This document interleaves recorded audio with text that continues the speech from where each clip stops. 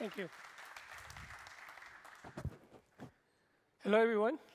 First of all, thank you so much for being here for this talk, Make Developers Fly. Right? My name is Mahavir Teraiya. I'm working as solutions architect with AWS. And today, I will walk you through how we can make developers fly via principle of platform engineering. And here I literally mean fly not with providing a flight ticket to the developers, where they are dependent on central common aircraft or support staff, but giving them a wing so they can fly where they want, when they want, right? Of course, by considering the guardrails of the organization. So just to set the context, what we will see in this talk. So we will first try to see why, first place, we need platform engineering. Then we'll see what are the good characteristics of good platforms and what it requires to do a mindset shift. And in the end, we say also like how AWS plays a role here. I really like this question, why? Because a few days back, I was just scrolling my LinkedIn, and somebody posted one quote of Einstein, where Einstein says, like, if you give him an hour to solve a problem, he will first spend 50 minutes in understanding the problem, and then rest 10 in solving it. So it's very important to understand, like, why first place we need a platform engineering, what pain points we have. Right? And these will automatically give us some perspective, like what elements we need to optimize or what we need to solve in order to make it better. So if we try to understand this question, we need to understand like how do we, in a traditional model, build softwares and develop and deploy softwares. So generally, it happens like software developers develop the software, and then in order to deploy it, throw it over the fence, and then forget about it eventually. Of course, these models create a frictions, right? Because it gets very hard to assign ownership, and also the context with the end consumer stay very far from the main developer. And this model is also not generally followed at Amazon. Our CTO back 18 years back stated like, you build it, you run it. That means keeping the developer very close to the business so that they understand the whole context of what they are doing. And these eventually also improves the quality of their software, what they are making it. So if we dive deeper into this aspect and try to see how the technology is evolving, we realize that every other day there is a new name of some tool which can solve one another problem. Right? And that increase a cognitive load to the developers. And just by the way, this is not a QR code. This is a cognitive load on the developers. Right? With this much of complexity, how we can solve the problem of platform engineering? And that's where we need to understand, like, OK, how platform engineering can help and what actually the platform engineering is all about. So in a nutshell, or in a simplest term, platform engineering is any repeatable mechanism which can reduce the cognitive load of developers and at the same time improves the quality and productivity of the developers. Right? And if this is all about product or if this is all about platform engineering, then the obvious question comes is like how platform engineering plays a role in building a platform. This is where I would like to quote one of the tech contributor to the ThoughtWorks, who spent 15 years as a tech advisor, Ivan Bocher, where Ivan clearly mentions or says like best platforms are those who consider it like a product, right? And not force user to use it, but it should be compelling and easy to use it. And that's where it also comes into the line with the fact like how to do it. And that beautifully defined in the team topology book, which is released by Matthew and Manuel in 2019, where they mention there are total 4 kind of different collaboration method or teams, where the first one is the stream-aligned teams. These are mainly the developer team, product team, or business domain teams. And then it comes to an enabler team, who actually helps a product team or a business team and share the knowledge in between. And the third comes is a complicated subsystem. So these are the teams, or I would rather call it as advanced subsystems, which is like a machine learning team or a data team who provide a use as a service. Yeah? And then it comes as a platform team. This is the team who actually, in the end, provide the internal product to the developers so that they can make their life easy, faster, productive. If we see this picture of interaction models between these team topology, we see there are mainly 3 different collaboration models. And of course, this is running from left to right, and this is a snapshot in time. So these eventually change, and that's actually a good, because we also want to enforce knowledge exchange. So if we see X as a service, this is morely related to the advanced subsystem teams who build some service and which internally get consumed, right? Not generally get exposed to the end user, but enhance the productivity or enhance the capability of the product, what we are building. Then it comes to a facilitating collaboration model, which is mostly between the enabler teams and the product or stream-aligned teams. And the third one is a collaboration, which is collaboration between the platform team and the developer team, where they figure it out what are the best practices to build softwares.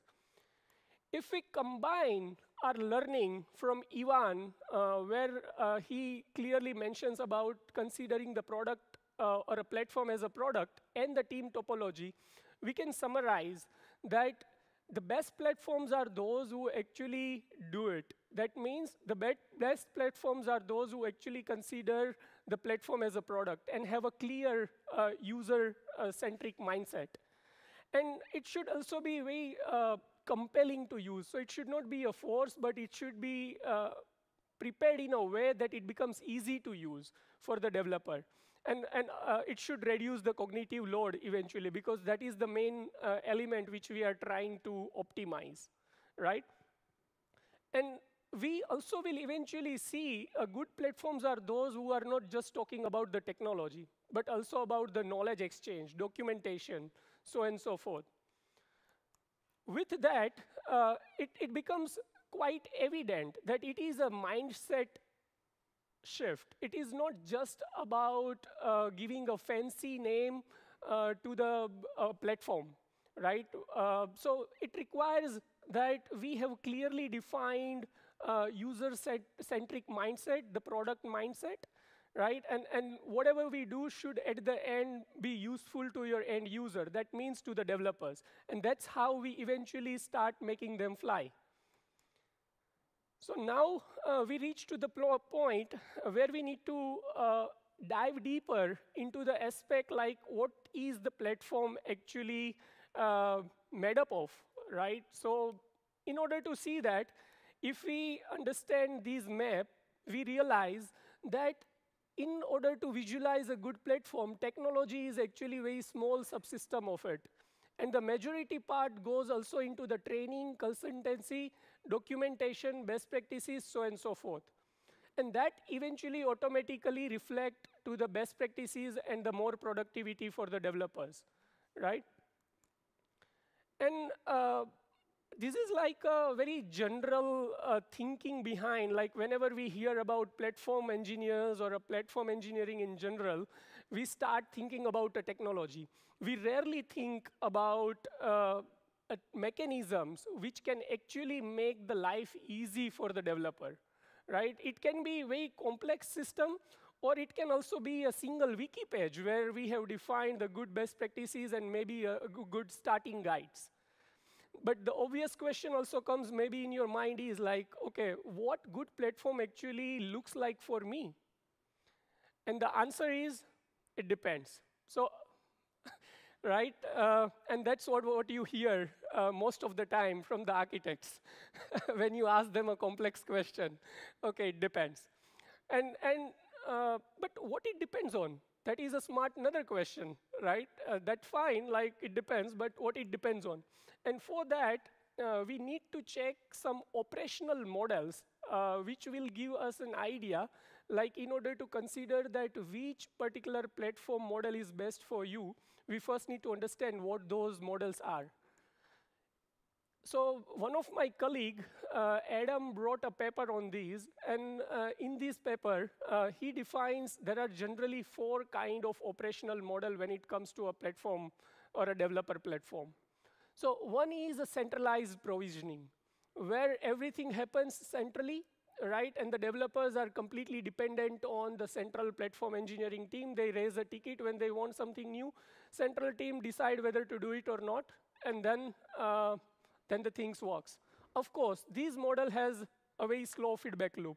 It becomes extremely slow and bottleneck on the central team before making any move.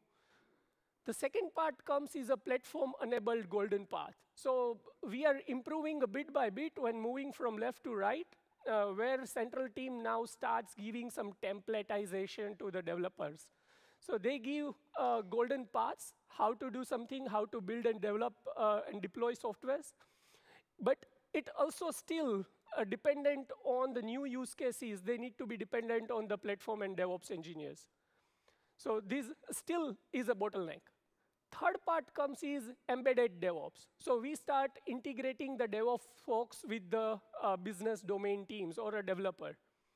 This model works good, but there is a problem that this is not very scalable. So you can't introduce a DevOps folks in every particular developer teams, right? But then it comes to a decentralized DevOps team. Here we are trying to introduce like, okay, developers take more responsibility of the DevOps and we make them 360-degree capable so that they can develop and deploy softwares whenever they want, wherever they want. Of course, by keeping the guardrails and boundary in mind. There is still one challenge that we make in this model, the developers so independent that for the central team, it becomes like a black box what exactly they are doing in the end.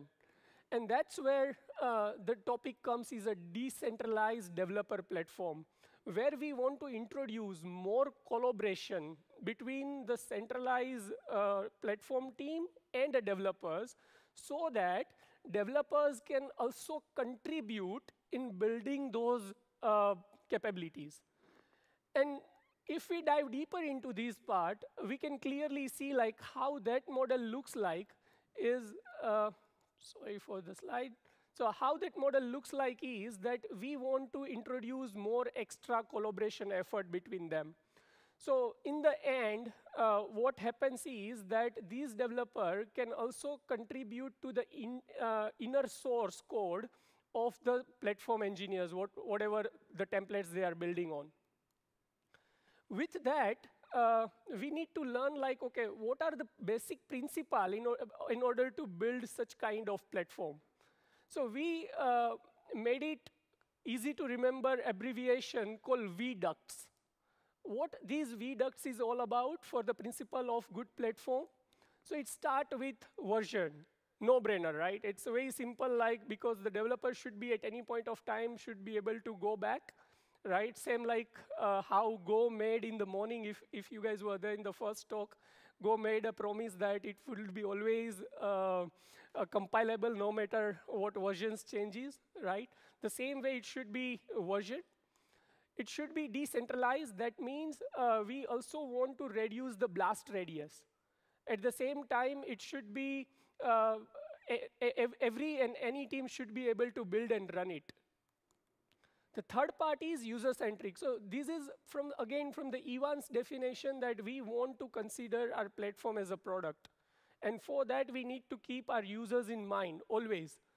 And that also makes it like internal marketing. That means doing it in a way that where we don't force them, but give them a choice or build it in a way or make it easy in a way so that it becomes obvious to use it. And of course, the important part is also inner source, where the developers in the end also should be able to contribute to the platform, not just being dependent on the platform. The fourth part is customizable. So when we say contribute, that means we need to make them unable to do that, right? So we should not give them very hard templates, which is not changeable at all, but it should be parameterized. And at the end, it also should have a capacity to change. It should be transparent. This is, again, going back to the previous topic which we discussed, that good platforms are not just about the technology. It's also about the knowledge exchange. So, and it's also about what kind of starting guide it has. And it should be a self-serve. So less dependency on the central team, and it should be able to create an environment whenever they want, right? And no tickets for the platform guys where they becomes dependent. So if you are more into these, and if you really like this decentralized developer platform, then my colleague Robert Hoffman also wrote a paper about that, which you can find in IX and CT generals. But when we talk about this becomes or looks very easy. But when we want to build such a abstraction layer in reality, so the folks who are actually working with the platform knows that it's very complicated stuff. And now we are jumping into the part like how cloud can help us.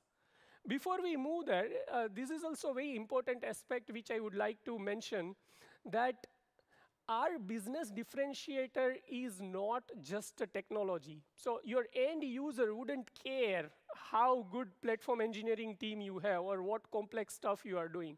They care about the user experience. They care about, are you able to handle their scale? Are you able to handle their experience, right?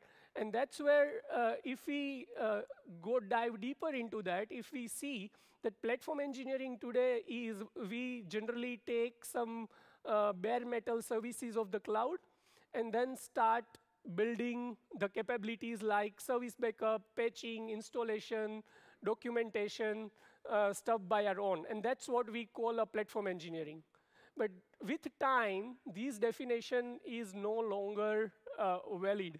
Because now with the introduction of more advanced capabilities like Gen AI, or product management into the platforms, the responsibility starts getting increased.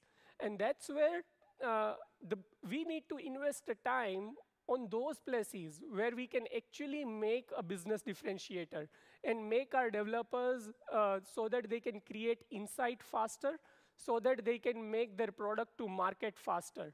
And the idea is like going more towards managed services, where actually it is not your main business differentiator, and start using more managed services and actually focusing on those business differentiator where actually it matters. And now, if we dive deeper into the implementation part, like what it takes while implementing such a developer platform, we see that this year CNCF released a white paper on this, and that's where they also clearly mention, or in a way they say like, okay, the good platforms are actually a product, and it has two main elements to it. One is a platform interface, and the second is a platform capability.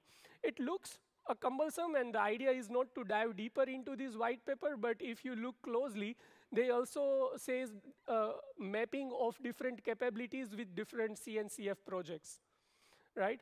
If we move towards AWS view to these different capabilities, we see the list of different services which we can map to the different capabilities of the platform engineering. I'll not dive deeper into all of these, but I would really like to take a time in walking you through a bit on the Proton, which is our deployment service. And I would like to say like how Proton can help in building good platforms. If you look at the Proton service, which is, as I mentioned, it is a deployment service by AWS, it has a main two elements. One is an environment template, and the second is a service template. So generally what happens is that administrator or a platform team creates different environment templates so that you can make a different environment like staging, prod, or dev. And then out of, once these environment templates are deployed, the team creates a service template, and these service template being used by the developers, and also they be able to contribute to that, right? That you can easily find it into the product catalog of a platform in the management console. Going back to the main principles, which we defined in the beginning, how these capability can map. So if you see here, the environment templates can be versioned in Proton as a service, and it is a decentralized. So we are talking about a different environment templates for different accounts. And then we see like, okay, the developers can easily use these templates, so it is a self-serve. They don't no longer need to be dependent on the platform team. And it is also customizable, so they can also contribute to these service template. These service templates can stay in a Git, like an inner source, right? And they can create a pull request, and they can contribute to the changes.